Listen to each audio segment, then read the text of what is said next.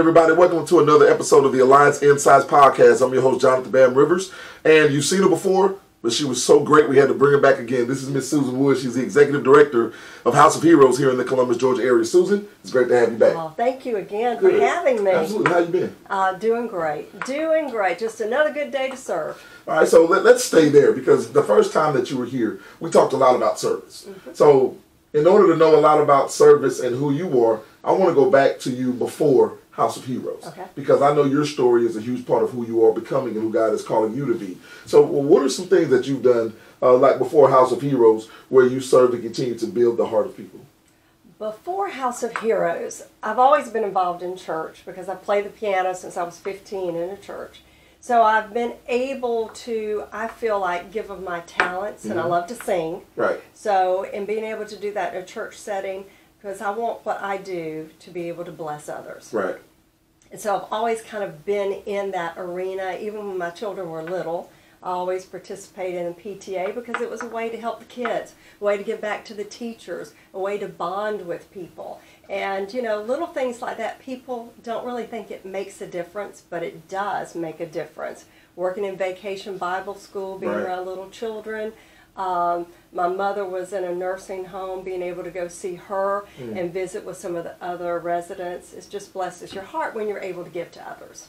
And I want to transition that into the House of Heroes. And, you know, we know that you guys do a lot of work for a multitude of heroes throughout this nation, right? But specifically the military. Yes. And you and I were talking offline, and we were just talking about some of the issues that we know people who are in the military deal with when they get out of the military, okay? And because you're at House of Heroes, you have a heart for these people even before you came. Let's talk about that. What is it that gets you through, and what is it that allows you to continue to stay encouraged, knowing that there are so many men and women that have served? Remember, Alliance, this is a veteran-owned business here. A huge portion of their employees are military. So they are very, very, well acknowledged when it comes to this. But let's talk about, how does it make you feel when you know that there are some people who have served in the military and now may not have the resources to live an everyday life outside of it? It is a very sad reality. We've become disassociated with the true living conditions of a lot of our veterans. We just assume they served in the military and they may be financially well off enough to take care of themselves. Well, depending on when they served, how long they served, where they served, they're affected sometimes mentally. Absolutely. They can't do things they used to do. Maybe they're injured, so they can't change that light bulb. They can't climb on a ladder. Things that we just, once again, take for granted. But to be able to go back and help them, we see such a great need. And, you look on the outside, it's like looking on the outside of a pretty house. Right. I've seen veterans living in a home where the outside looks pretty good. Yard looks good, exterior looks good, but you walk in, they cannot take care of what they have. And they're too proud to ask. And that's what we're here for. It's not about a handout. Right. It's about honoring their service to our nation, and that's what it is. And, whether it's financial literacy, right, or whether it's, because what people don't know, when people are in the military, they have what's called an MOS, okay, which is their mode of specialty, and they do specific jobs. And I know a lot of times we find that those MOSs don't necessarily translate when they get into civilian life. Talk a little bit more about House of Heroes and what are some of the services that you guys provide, if any, to help that transition period for military members? Personally, House of Heroes doesn't really help with any transition as far as employment or job opportunities. Okay. We do invite military to come join us to volunteer because, like you say, a lot of them have some skill. Right. And they just don't have a place to use it. Correct. And being able for them to give back to a hero means so much also.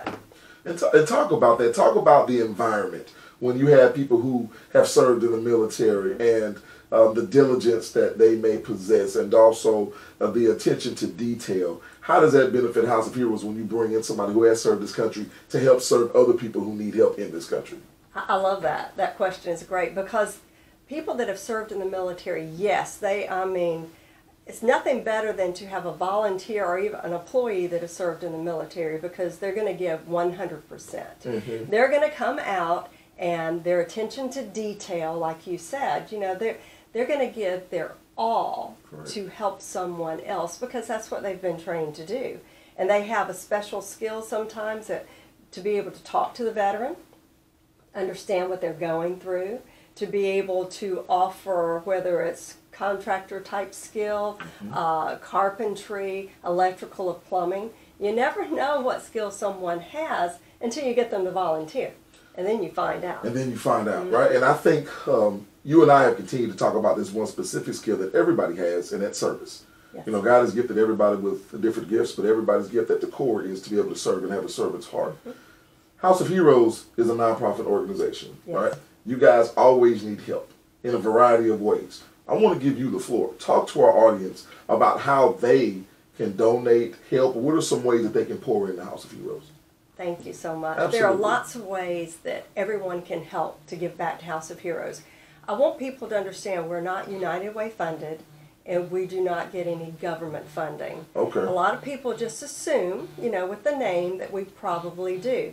So all of our money comes from individuals, from grants, corporate sponsorships, just people like you and me. They want to give $5, $10, $100. And you can, just every little bit means so much. We had a veteran who actually had been collecting pennies for 20 years. Wow. So he wanted to give back. He was gonna give the pennies to an organization after he passed away. But then he decided, why wait? So he brought them to us, and I'm telling you, 20 years worth of pennies weighs a lot. Yeah, I know that's right. A lot, you know. It's not something you can just pick up one of those jugs. No doubt. But it ended up being over $600 in coins that he had collected. So that's why I say every penny matters. Every dollar matters. But not even just financially. You know, if you've been blessed financially, yes, please give, because we cannot do what we do without the financial portion of it. Right. But also, like you say, service. Come give to us, you know, whether you donate your time. There's so much you can do on a project. It's not all about skill. Yeah. I don't have that much skill. Now, I can paint. I can do a little detail work. But a lot of times it's just sitting and talking to the veteran. You can pick up lunch for us. You can run errands for us. You could cook lunch for us.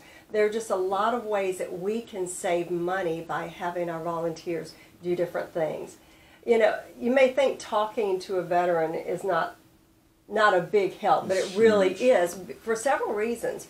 Imagine if you are an elderly widow and you have 30 volunteers walking around your house. You might be a little apprehensive with so many people all of a sudden showing up. Right. It can be a shock. But if you have one person that's able just to take them aside, sit down, go through photo albums, just talk to them about their life, they immediately relax, and you know they're more welcoming for the volunteers coming in, because I don't want to say we're an intrusion, because we're there to help. Right. But it is overwhelming sometimes. And I think that's the biggest reason why building a relationship is so important, right? Because you have to earn the right to not only show up for the first time, but show up the second and the third time and everything else after that. Susan, I think, I don't know what to say. The first interview was phenomenal, and so was this one. So I think when I go home, then I'm going to try to rate both of these to see which one was more phenomenal, because they were great. Listen, I just appreciate your heart. Thank you know, you. as a man of faith and a man of God, I appreciate the opportunity to serve, because honestly, we're not always in the mind to serve. That's true. Sometimes we get caught up in our own stuff, and we start to think about the things that we may be dealing with, and it takes our mind off of serving someone else. Exactly. And that's just the enemy trying to get us off the track. So to speak with someone like you, to speak with someone with the heart that you have, thank you for the daily reminder. And as much as we fall short, we can always continue to help other people. That's right. One of my favorite sayings, I read this a couple of years ago, personal fulfillment comes from fulfilling the needs of others. Amen. And it really does. That's all you need to do is go help someone, Most definitely. and you feel so fulfilled yourself by helping someone else. Most definitely. Well, look, we're about to come to the end of this episode as well. So you're a veteran in the game, so you already know you're in the hot seat. Uh-oh. All right. What's So it's the time for you to question? spit some wisdom this time. You know, again, any encouragement, anything that you can help people. And I'll just put it this way. There are a lot of military members we know that deal with PTSD. Yes. And I think a lot of people don't realize how it affects the members of the family of that individual.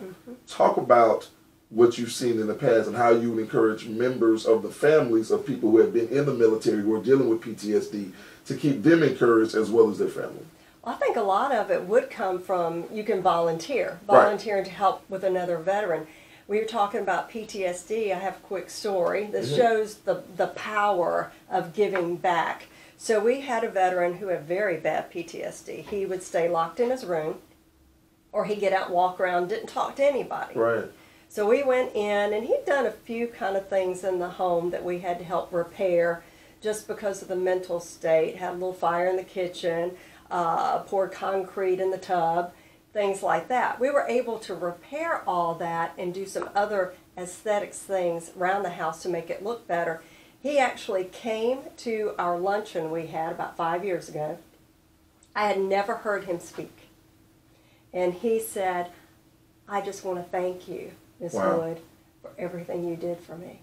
And his wife said he had been a different person. So you never know how you're Exactly. going to help somebody. Exactly. Because, you know, when I looked at it, there were a lot of small things, but it all amounted to a lot for him because he saw how people really did care. That's awesome.